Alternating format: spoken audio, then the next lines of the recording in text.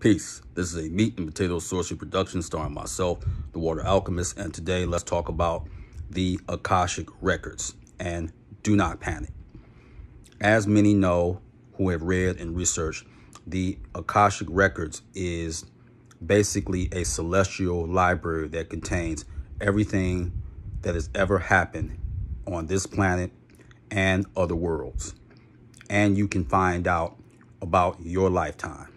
So when you are working on your out-of-body experiences and your astral travel, the key is when you are traveling, you can call among any divinity or angel to assist you going there. And as I said, you can learn everything about everything that ever happened in your lifetime, as well as your original name when you came here. You can find that out. But here's where people go wrong. When you go there and the entity or angel takes you there, there will be a librarian there. Now, that librarian could be anybody. One of the librarians, I can tell you this for a fact, is Thoth or Tahuti. He is there.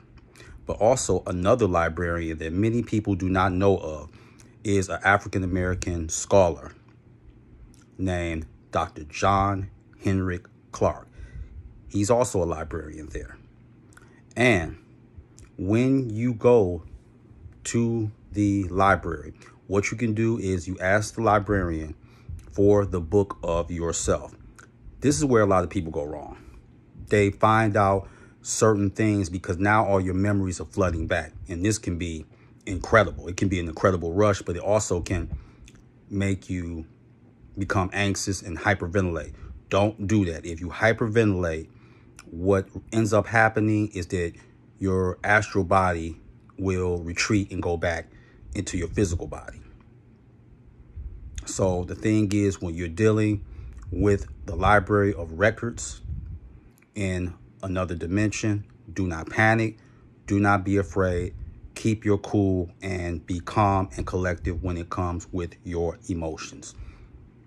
And that's the key of navigating when you go to the hall of the Akashic records. So with that, that is your meat and potato sorcery for the day. I am the Water Alchemist. Be water, my friends. Peace.